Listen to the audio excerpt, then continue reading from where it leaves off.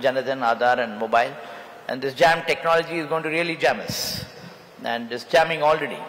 And compared to, and to add to that, the rupees and the UPIs and Sahamatis and such, you get online transactions, and people during lunch are talking about 20 millisecond transactions and 30 seconds. I was wondering what the heck this, all that is required for. By the time you take your purse out, count, give the money, take it back, even with a barber it takes 1.5, 2 minutes. So what is the hurry about this 30 seconds now? But that's the way the world is looking at it. And more important is how fantastically the money is debited and how fantastically it also disappears, credited and debited. So it's a different way of looking at things.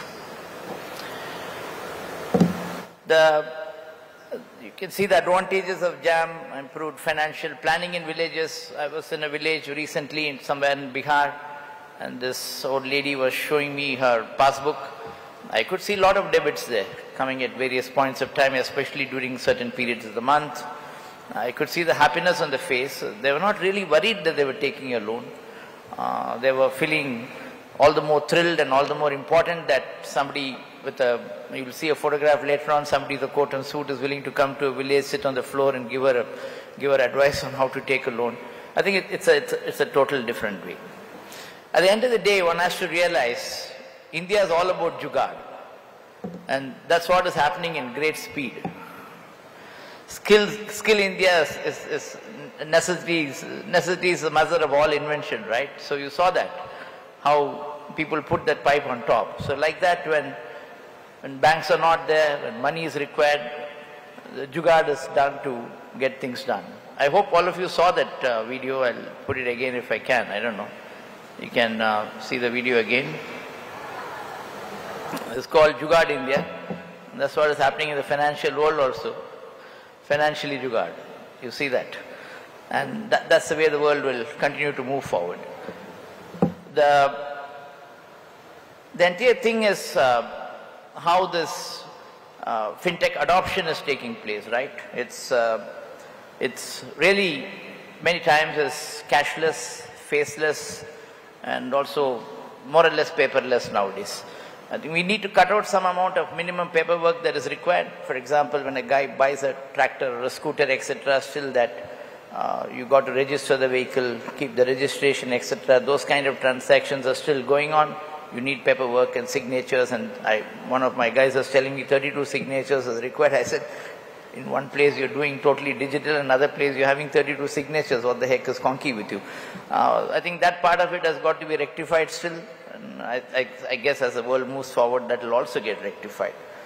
It's fantastic to see this, which I was telling you, how this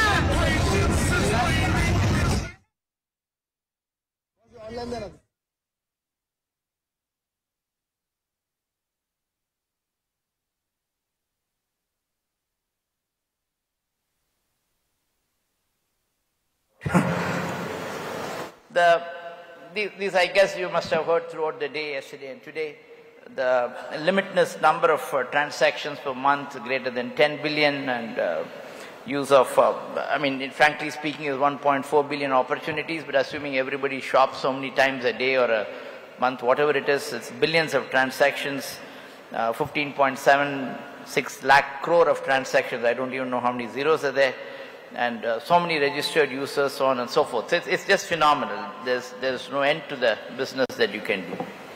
And when you get on to the landscape, I think all of you here, many of you, I guess 9,900 plus FinTech entrepreneurs, unbelievable. All of you having 10, 15 people with you, so 100,000 people just employed in this FinTech world.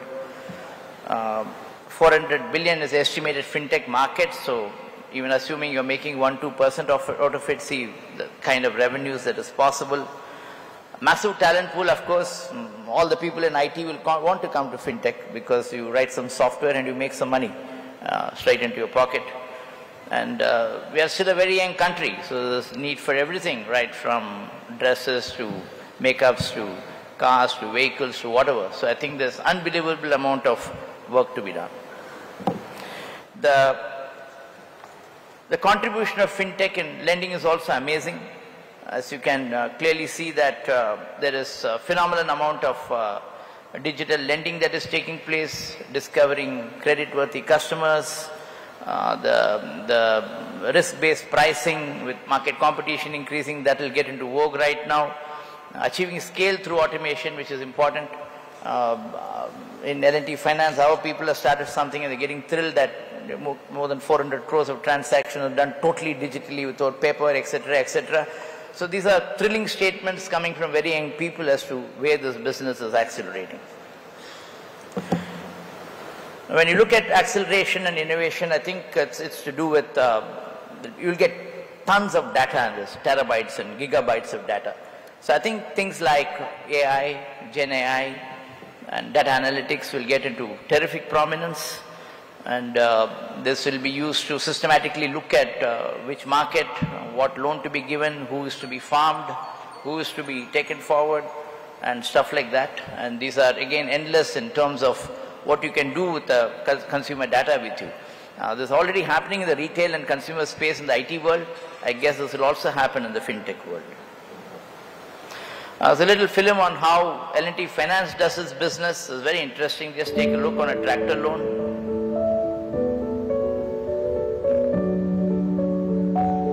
मेरा नाम है बेरुलाल चौधरी, मैं अक्याकोट से रहने वाले हैं, जिला रतलाम। मेरा 20 बीघा खेती है। ये खेती करने के लिए ट्रैक्टर नहीं मिल पा रहे थे, समय पे खेती नहीं होती, आई में भागना पड़ता है, उससे पूछना पड़ता है कि तू मांग दे, ये कर दे, वो कर दे। ट्रैक्टर की बात हुई, सौदा हुआ और L&T फाइनेंस वाले से बात हुई, वो घर पे आए। जब से L&T की डिजिटल एप्लीकेशन आई है, जब से हमें प्रोसेस करने में बहुत इजी वे में प्रोसेस हो जाती है। सबसे पहले हम कस्टमर के घर जाते हैं, वहाँ जाने के बाद हम हमारे फेस रिकॉग्नाइजेशन से हमारी एप्लीकेशन लॉगिन करते हैं। उसके बाद हम कस्टमर की केवाईसी वगैरह लेते हैं, डिजी लॉकर और NSDL के थ्रू उसकी केवाईसी को करेक्ट है या नहीं है कैप्चर कर लेते हैं। सेकेंड, हम डाटा एंट्री बहुत कम है एप्लीकेशन में, जिसके थ्रू एप्लीकेशन खुद डाटा उठा लेती है आधार कार्ड और पैन कार्ड के थ्रू, और हमें कोई फॉर्म फिलअप नहीं करना पड़ता है। उसके बाद बैंक खाता हम सिर्फ पासबुक से ही कंफर्म कर सकते हैं कि उसका खाता लॉक तो नहीं है या खाता कोई ब्लॉक तो नहीं हुआ है। FI के टाइम पे कस्टमर का लाइव फोटो कैप्चर होता है, उसकी रियल टाइम लोकेशन कैप्चर हो जाती है। हम फाइल हमारी क्रेडिट के बाद इंस्टेंट कस्टमर के घर से ही पहुंच जाती है और हमारे क्रेडिट सैंक्शन में बहुत कम समय लगता है। पेमेंट डिसबर्समेंट के टाइम पे कस्टमर के दो प्रकार के मेंटर रजिस्ट्रेशन होते हैं, एक होता है ई-मेंटर रजिस्ट्रेशन और दूसरा होता है आधार बेस्ड मेंटर रजिस्ट्रेशन, जिसके थ्रू कस्टमर की EMI ऑन टाइम कट जाती है, उसको कोई परेशानी नहीं होती है। और सबसे अच्छा फायदा ये है कि हम कस्टमर को उसकी फसल देखते हुए हाफ ईयरली किस्त करते हैं, जिससे वो आसानी से किस्त भरने में उसको तकलीफ नहीं आती, आसानी से किस्त EMI अपने टाइम पे भर सकता है। और कस्टमर को OTP के थ्रू हम डिसबर्समेंट भी कर देते हैं। This is a real life story of a farmer taking a loan. Loan pass हो गया। ट्रैक्टर लेने के बाद में मेरी खेती अच्छी होने लगी, मेरी खेती में अच्छा फसल पकने लग गया, कोई दौड़ना भागना नहीं पड़ता है, समय पे काम हो जाता है। L&T से आप लोन लो तो ये फायदा है कि अच्छी कंपनी है और अपने घर बैठे काम हो जाएगा। But what you should notice in that sequence is that great trust between the frontline person there from L&T Finance, in this case, and the farmer. When the farmer phones up, this guy immediately lands up in half an hour, wherever he is. I think ultimately in this fintech banking world, the trust between the customer and the person is required. However digital we become, I think at the end of the day, that physical presence is required. So you call it phygital or whatever. But if that phygital presence is not there, I don't think this works to that extent. I don't know about day after tomorrow, but today that physical presence is required. It's something which I'm quite convinced about. We also have this unique opportunity of an IT company within our ecosystem of L&T. The IT company is called LTI Mindtree. We have the opportunity to work there throughout the globe, and they have nearly 2 billion, 1.7 odd billion billing from banking financial services, and the sector grows very well for us, 20% growth, and the digital revenue in that is nearly 65%. Includes some cloud revenue, but predominantly digital analytics revenue. and more than 500 odd clients. Most of the top banks in the Fortune 500 of the banks is very much there. This gives some extraordinary solutions into both retail and consumer loans, and there's a lot of learning there for us from that, and that sort of helps us to also in figuring out how to propel LTI Mindtree and where it ought to be. To some of the examples, I don't know how many of you can see the slides. One of the largest global bank, 100 plus country, daily transaction worth $3 trillion, and we have helped to digitalize their entire core banking. Lending in Nordics, a payment processor, 300 plus merchants, 5 plus countries, 7 billion number of transactions. All this is not possible without digitalization. One of the largest global cards network, 44 plus countries, clearing settlement transaction time brought to 20 milliseconds. I don't know why they require that, but that's what we were asked to do and they've done it. So these are fantastic benchmarks to have, fantastic ways to go about banking and fintech. And I don't know, maybe next time I present it, maybe 2 milliseconds or something like that. That's what they'll tell me. I really don't know the meaning of that, but that is that in that part of the world. Within L&T Finance, I've had the rare opportunity of visiting some villages deep up north. Of course, we were a little outclassed there, wearing heavy coats and suits and tie, but I also had the opportunity with that nice dress of mine to sit on the floor to discuss with 5 odd ladies on how to give loan and how they're giving back the loan. And you can see our guy there sitting in the center. He's the most trusted person there, and the entire transaction he is doing through his mobile. It's a little unfortunate that many of the ladies, some of them have mobile phones of course, but most of them do not have smartphones. Now, that is something which you have to figure out how without a smartphone to do these transactions, because when you ask them, well, why don't you have a smartphone? One, they look at me as if I come from alien space and how dare I ask a question. And second, it is also a fact that the smartphones are taken away by their husbands or sons or daughters or whoever it is, and they don't have that phone to do the transaction. But they were all smiling and they were all happy with that kind of business-like manner, unlike a money lender in which these transactions are done.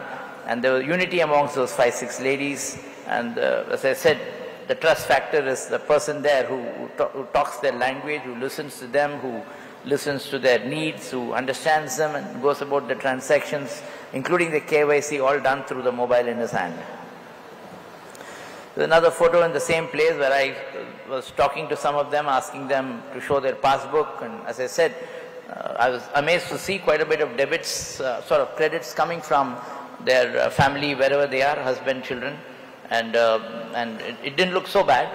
And one of the ladies wanted to even click a photograph of me. You can see that she's getting a mobile ready for that.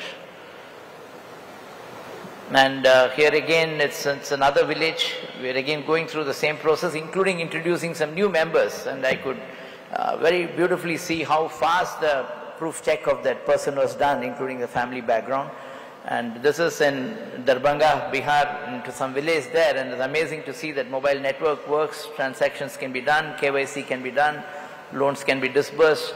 The only little problem is sometimes the loan is deposited in a bank, like Janadhan bank account, or even through their personalized bank account. The bank counter is still very far away, 7 to 8 kilometers. And I stupidly asked one of the ladies, why don't you go to the bank? She said, 7-8 kilometers, मैं कैसे जाऊँगा, बताइए.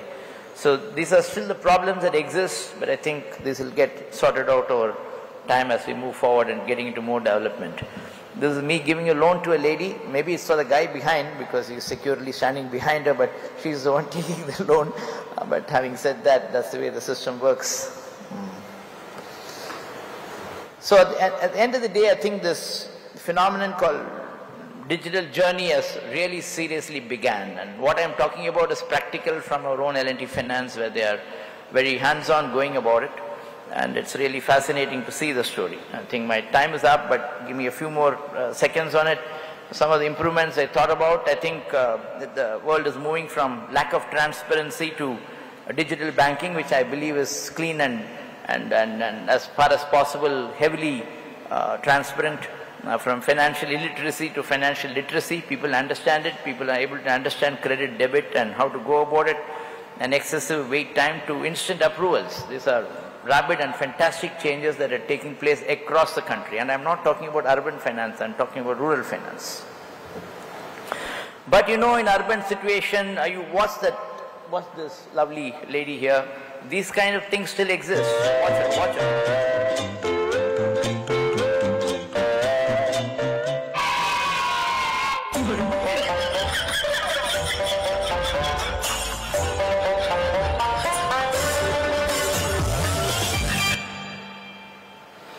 So trust factor has to come in, as I said. That is the key for transactions. At the end of the day, this maybe exists a little more in urban areas, a little less in rural areas.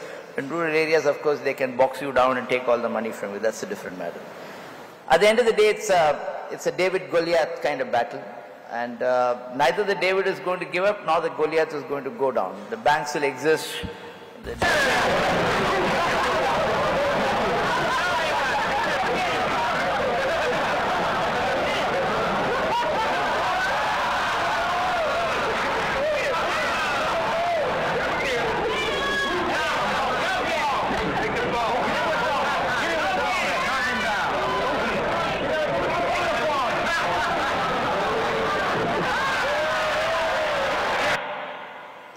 So, you know, the banks will fall down a bit, they won't disappear.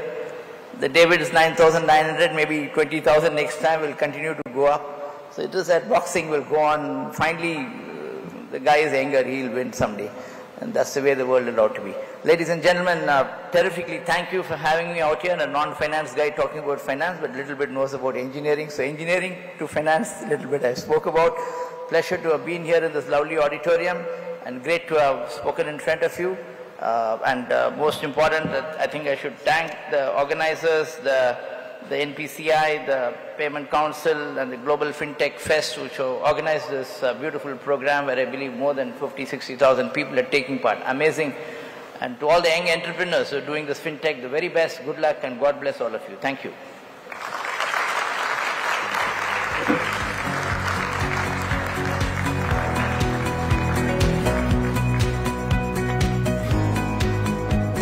Thank you so much, Mr. Subrahmanyan, for that exceedingly inventive, ingenious, and highly original presentation, actually showcasing the real-time impact.